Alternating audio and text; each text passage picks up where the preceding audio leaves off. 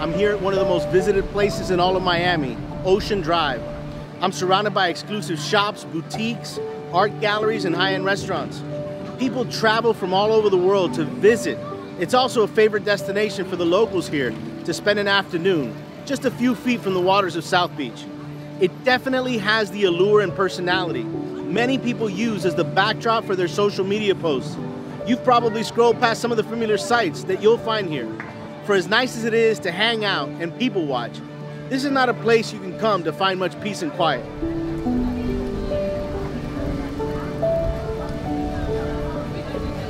Truthfully, today, it seems we're finding it increasingly difficult to find any peace and quiet.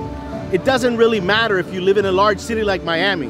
The noise of the digital devices we've grown so accustomed to and seem absorbed in most of the time are making it harder and harder to find silence.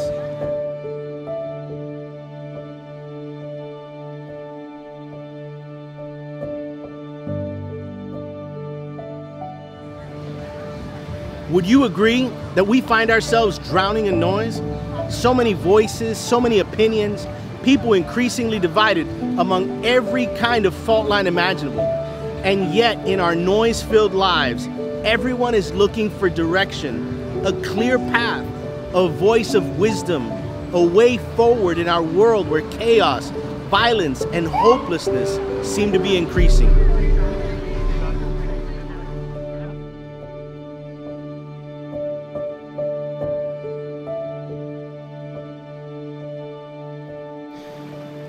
Have you ever wondered if God is still speaking today like he did in the past?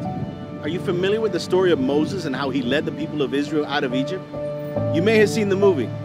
The Bible describes how God brought plagues upon the Egyptians until Pharaoh finally let them go.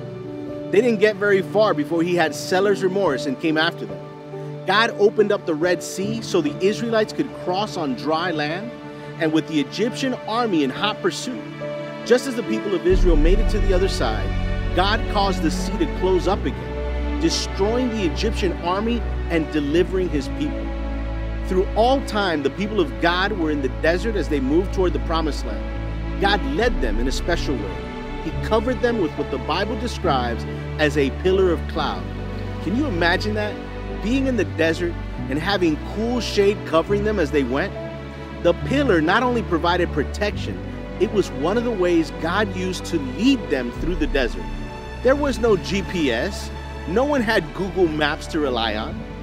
God used a cloud to protect them as well as lead them. But again, what about us? I mean, it's nice to read these Old Testament stories and be inspired by them. But have you ever longed for a special revelation from God for you, for today? There are several passages in the Bible that promise us exactly that. Check out Amos chapter 3, verse 7. Surely the Lord God does nothing unless he reveals his secret to his servants, the prophets. Did you get that? God will never make a move without revealing it to his prophets. And who does the Bible say those are? The book of Joel talks about the end of time as we know it, and I'm convinced we are living in the last days of Earth's history. It says, "And it shall come to pass afterward, that I will pour out my spirit on all flesh. Your sons and your daughters shall prophesy. Your old men shall dream dreams. Your young men shall see visions. And also on my men servants and on my maid servants, I will pour out my spirit in those days." Did you hear that? God promises to reveal his will to prophets all the way to the end of days, young and old, men and women, visions and dreams, exactly the divine guidance we can trust to lead us forward. The last book of the Bible, known as the Revelation of Jesus Christ, literally pulls back the curtain so we can see everything that's going on behind the scenes. Disciples of Jesus are not afraid as we face the uncertain future. We literally know how this story ends. In chapter 19, verse 10, John the author is so overwhelmed by what God has shown him through an angelic messenger that he falls down and begins to worship the angel. And the angel says, "See that you do not do that. I am your fellow servant and of your brethren who have the testimony of Jesus. Worship God, for the testimony of Jesus is the spirit of prophecy. Notice what the angel says. I'm one of you, and we have something in common. All of us have the testimony of Jesus, and that testimony of Jesus is the spirit of prophecy. Now, many people become confused when you begin talking about prophecy and revelation, but I assure you, you don't need to be confused at all. If we take the time, we can be granted access into this understanding that John is getting from God through the angel while on the island of Patmos. Across from me on the other side of this channel is Fisher Island. It's a barrier island right off of South Beach, right here at Point Park. On most days, you can see the cruise liners sail out right through here. It's the wealthiest zip code in the U.S. The average income of the people who live on this 216-acre island is $2.2 million. Guess what? You can't just jump on the ferry to go there. You need special access. You need access to get onto this exclusive island. God in the Bible is granting you and I the same special access he gave John. In order to understand the unique way he is leading us today, Jesus grants us full access. So what is the testimony of Jesus, which the angel says is the spirit of prophecy? Dwight Nelson, pastor of the Pioneer Memorial Church at Andrews University, has said that Jesus' most compelling testimony was loudly proclaimed when he hung on the cross of Calvary. He puts it this way: God is not someone to be afraid of, but someone to be a friend of. The testimony of Jesus, his entire life and ministry, can be clearly heard in that singular moment, hanging between two thieves, proclaiming with his life and death that God is a God of love. He is someone you can trust. He is someone who's willing to go to any lengths to be reunited with you. Now, the Bible records that Jesus cried out in a loud voice twice while on the cross. The Greek word used to describe it is megale, where we get our word for megaphone. Jesus is literally shouting with his last act of strength, yelling out his testimony. Eli, Eli, lama sabachthani. That is, my God, why have you forsaken me? Literally, why have you left me all alone? It's the only place in all the Bible where Jesus asks why. In that moment, Jesus endured eternal separation from God. Did you know that Jesus' words while on the cross are nearly a perfect repetition of the prophecy about the Messiah in Psalm 22? Jesus is literally quoting it. Listen to the verses 1 and 2. My God, why have you forsaken me? Why are you so far from helping me and from the words of my groaning? Oh my God, I cry in the daytime, but you do not hear, and in the night season, and am not silent. Here we get a glimpse of what Jesus is going through as he suffers. Infinitely more emotional and spiritual pain than physical pain. He continues quoting, I was cast upon you from your birth. From my mother's womb, you have been my God. The phrase, you have been my God, is pronounced Eli Ata. It means you have been my God. But if you don't hear it clearly, it might sound like Eliata. And if you said Eliata, you would be saying, Elijah, come. Do you remember when Jesus was on the cross and those around him said, he's calling for Elijah? It's entirely possible that Jesus was praying through Psalm 22 as he hung there, and those surrounding him misheard Eliata, Eliata, and they thought he was calling Elijah. The prophecy in Psalm 22 describes exactly how Jesus would die. It's one of the most compelling prophecies about the sufferings of the Messiah in the Old Testament, and it describes how he was surrounded by those who would threaten him. It describes how they would pierce his hands and feet, dividing up his garments and casting lots over his clothing, it says he would be thirsty, how God would be far from him during this time, that this salvation would be for the entire world. And finally, it ends with this: they will come and declare his righteousness to a people who will be born, that he has done this. This final phrase, that he has done this, can be translated, it is finished. The prophetic psalm begins with the cry, my God, why have you forsaken me? Why have you left me all alone? And it ends with the last cry of Jesus, it is finished. Jesus is shouting, he is screaming his testimony, and he's reciting prophecy that he's literally fulfilling. That God is love. Can you hear it? Jesus entered the valley of death itself, so we would only have to walk through the valley of the shadow of death. If you've ever felt abandoned and alone, you're in good company. If you've ever cried out asking, why me? If you've ever been betrayed by those closest to you, those who were supposed to be trustworthy, if you've ever been falsely accused, misunderstood, or slandered, you have in Jesus a Savior who has also suffered in like manner. If you've endured physical, mental, and emotional abuse, you have in Jesus a Savior who was willing to step in, suffer, and die the death you and I deserved. Also, we would have no doubt of his prophetic testimony. The testimony of Jesus is that God is love. The testimony of Jesus is the spirit of prophecy. So how is the testimony of Jesus the spirit of prophecy? The spirit that fills and inspires true biblical prophets will always align with the Bible's prophecies about Jesus, who proclaims that God is love. A true biblical prophet will always agree with the Word of God.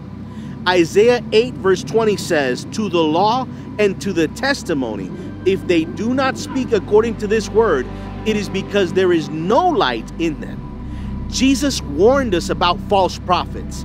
Matthew 7 verse 15 and 16 says, beware of false prophets who come to you in sheep's clothing, but inwardly they are ravenous wolves. You will know them by their fruits. Lastly, every true prophet will point to Jesus, as 1 John 4 verse 3 says. But every spirit that does not acknowledge Jesus is not from God. Here the Bible is giving us how the spirit of true Bible prophecy is manifest. It always agrees with the Word of God. By their fruit we shall know them, and they will always point to Jesus as the greatest revealer and embodiment of God's love. As Jesus hung on the cross, shouting his testimony, quoting prophecy fulfilled in himself, the suffering Messiah, he closed the loop. He helped us to understand that his testimony, that God is love, and the Holy Spirit, which is the power that fills God's holy prophets, remembering God will never do anything without revealing it to his servants, the prophets, all of this is in perfect agreement. But here's an important question. Did the disciples of Jesus understand all of this as they saw him die? You know, I wish I could have been there for the greatest Bible study of prophecy ever given by Jesus himself, shared with two disciples on the road to Emmaus after his death. Jesus joins these disheartened and defeated disciples, and listen to how the Bible describes this in the book of Luke. Then he said to them, O foolish ones and slow of heart to believe in all that the prophets have spoken. Ought not the Christ to have suffered these things and to enter into his glory? And beginning at Moses and all the prophets, he expounded to them in all the scriptures the things concerning himself. All prophecy points to Jesus. He is always the focus of prophecy. When we get this, the result is overwhelming joy. When they arrived at Emmaus, Jesus broke bread with them and then revealed himself to them and disappeared from their sight. These disciples ran all the way back to Jerusalem to share the good news that Jesus had risen from the dead.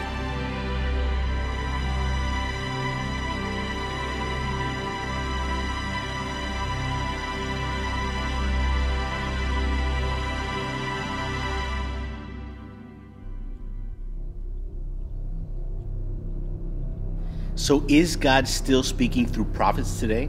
You can be certain of it because Joel chapter 2 promises he does and will. Has God supernaturally led the Seventh-day Adventist movement with the spirit of prophecy? It's hard to imagine the success of this movement happening by chance. I mean, we're talking about a church with over 21 million members globally, the largest Protestant educational and health system in the world, 92,000 churches, nearly 10,000 schools from elementary to university level, clinics, hospitals, media centers, publishing houses, and ADRA, the global relief agency. All of this evidence of God blessing his church. Yet this seems the most unlikely outcome considering our beginning. In the middle of the 19th century, the Millerite movement endured the great disappointment when their belief that Jesus would return on October 22nd, 1844, did not come to pass. These sincere believers were left deeply discouraged, but were certain their studies of the prophecies of Daniel and Revelation had not been in vain. The longest time prophecy in the Bible, the 2300 days of Daniel 8:14, did in fact end in 1844. The Bible predicted this disappointment in Revelation 10 verse 10 and 11, where the angel instructed John to eat the little book, understood as the book of Daniel. Then I took the little book out of the angel's hand and ate it, and it was as sweet as honey in my mouth. But when I had eaten it, my stomach became bitter. And he said to me, you must prophesy again about many peoples, nations, tongues, and kings. You see, the hope of the soon coming of Jesus was sweet, but that turned to bitterness and was followed by a command to prophesy again to all the world. But how? Where would encouragement come from? God began to give visions to a young 17-year-old girl named Ellen Harmon, who'd later become Ellen White, confirming God in fact was leading this movement. George Knight, an Adventist church historian, documents this vision. In December 1844, Ellen was praying with 4 other women in the house of a Mrs. Haynes in Portland, Maine, and Ellen writes, while we were praying, the power of God came upon me as I had never felt it before. I seemed to be rising higher and higher, far above the dark world. I turned to look for the Advent people, but could not find them. When a voice said to me, look a little higher. At this, I raised my eyes and saw a straight and narrow path, cast up high above the world. On this path, the Advent people were traveling to the city, which was at the farther end of the path. They had a bright light set up behind them at the beginning of the path, which an angel told me was the midnight cry, that is, the preaching of the October 22nd date as the fulfillment of Daniel 8:14. This light shone all along the path and gave light for their feet so that they might not stumble. If they kept their eyes fixed on Jesus, who was just before them, leading them to the city, they were safe. It's interesting that Ellen's first vision was a confirmation that the October 22nd movement had not been a mistake. On the contrary, it was a fulfillment of prophecy, and it was a bright light. Additionally, the vision indicated Jesus would continue to lead them, but they needed to keep their eyes fixed on Jesus as he led them into the future.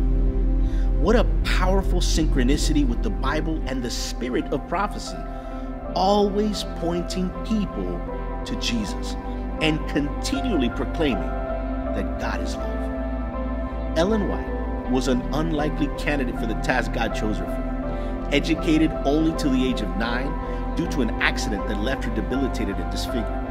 Yet the Ellen White estate records that during her lifetime, she wrote more than 5,000 periodical articles and 40 books.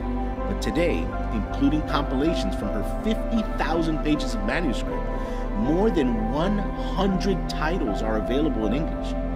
From the time she was 17 years old until she died 70 years later, God gave her approximately 2,000 visions and dreams. The visions varied in length from less than a minute to nearly 4 hours. The knowledge and counsel received through these revelations she wrote out to be shared with others. She's also the most translated woman writer in the entire history of literature and the most translated American author of either gender. What kind of life did she live?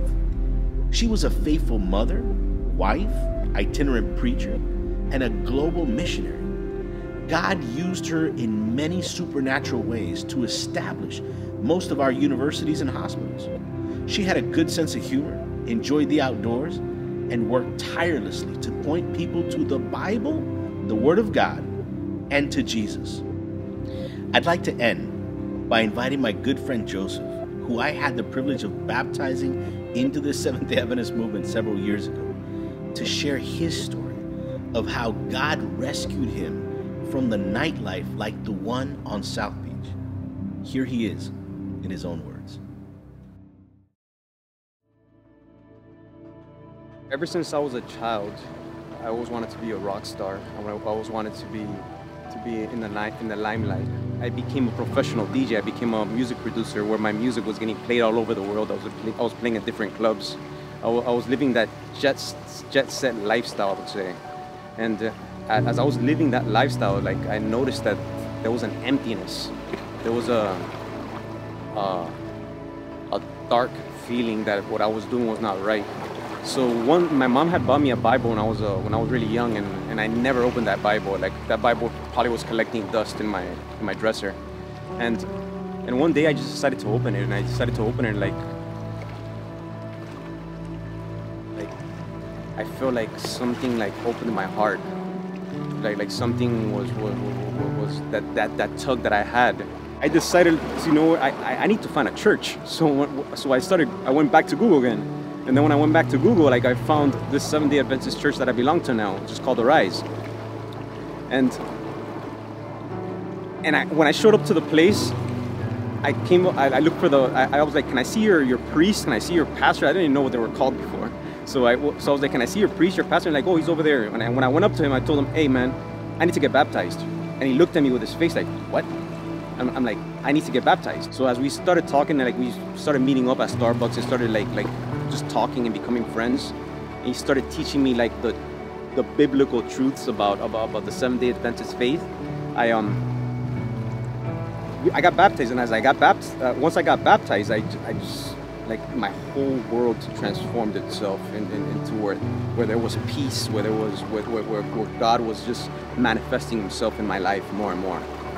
There's like a situation going on with Ellen White that at times, like, I'm not like extremely versed in her because I didn't grow up Seventh-day Adventist, but I've met people that know Ellen White, and some people love her and some people really dislike her. But the thing is, I don't understand why. I'm still confused into the why they dislike her, because like some people try to put her above the Bible, and then some people try to say that she's completely against the Bible, when in fact, like, all she does is manifest God's love in all her writings, Christ's love in all her writings. Look, I really love the way she starts Patriarchs and Prophets and the way she ends the Great Controversy.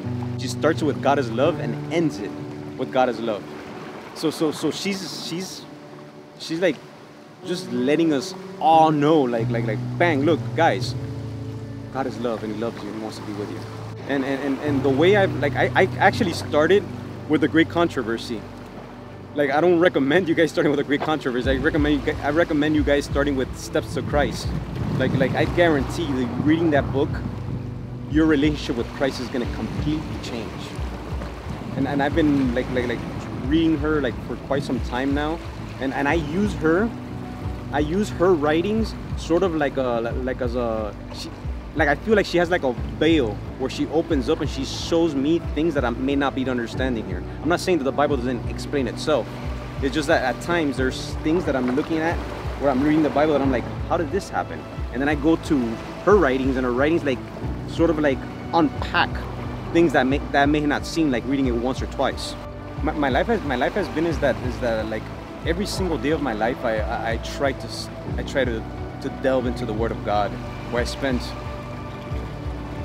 like a lot of hours just studying. But the reason why I study is because I want to share the truths that I'm studying with other people, because the world at this present moment has God has been grossly misrepresented in this world, and my mission is to show people who the true God of the universe is by showing them the love of Christ.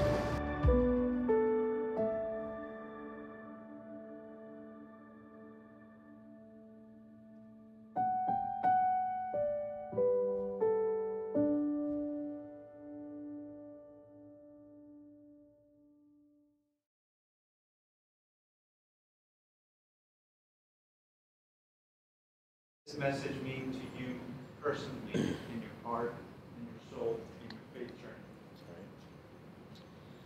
So for me, this message of the Spirit of Prophecy is really encouraging, because it gives me certainty, it gives me assurance that God is leading us into the future as well as leading us in the past.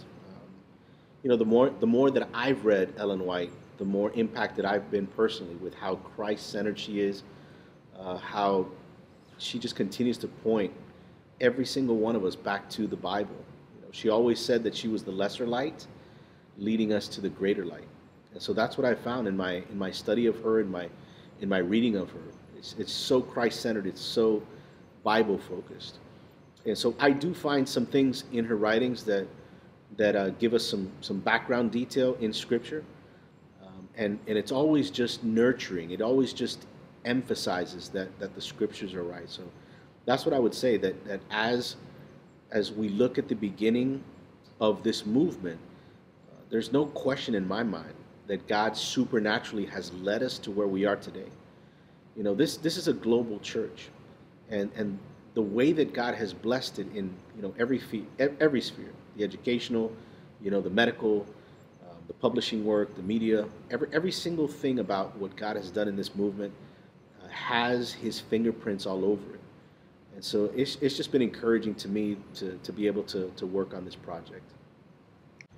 What would you say to someone who grew up with a negative view of Ellen White? I think that anybody who has a negative view of Ellen White hasn't read Ellen White. I think the majority of the people that I've come across, what they're suffering from is what others have said about what she has said. And there's no greater antidote to that than actually reading. Steps to Christ, for example, is one of the most powerful books ever written on how to come to faith in Christ. It's so simple, yet it's profound. Like I have studied that book for the majority of my lifetime, and I continue to discover just powerful concepts in there. Desire of Ages, another incredible work that she wrote, that if somebody were to read that cover to cover, your love for Jesus will increase incredibly. And the same could be said about the Great Controversy. The Great Controversy, just describes some really dramatic events of Earth's last scenes as this world comes to an end. And when we take all of these together, and that's when we're really going to see the balance that God blessed Ellen with. Again, just so Christ-centered, incredibly gracious, merciful, uplifting, and inspiring. So people that have had a negative experience with Ellen have most likely had a negative experience with what others have said about her. And my greatest encouragement is to not listen to them. Go read her for yourself, and your faith will certainly grow.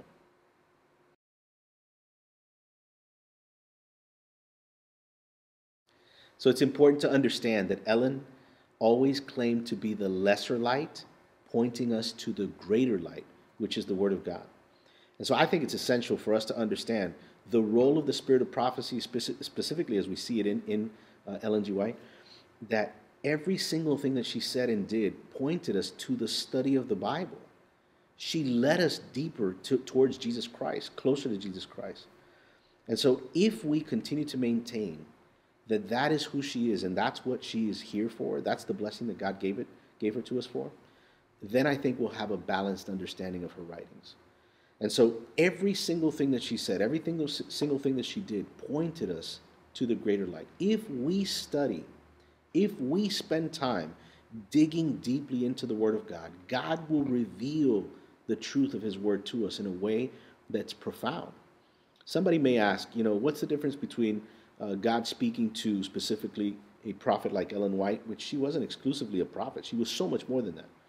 And say, sister so-and-so in the church, that God reveals something to her. Maybe one way to understand this is the scope. So God chooses the scope of our influence. And God chose to use the scope of this one servant in a really, really broad and powerful way.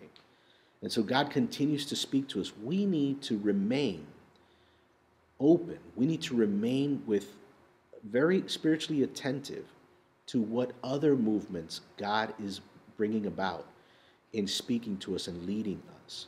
And again, the tests of a true prophet will remain the same. Are they in line with Scripture? Do they agree with Scripture? Do they lead us closer to Christ? And so I think that there's safety in that, and I think that the inspiration of being open to this is just incredible.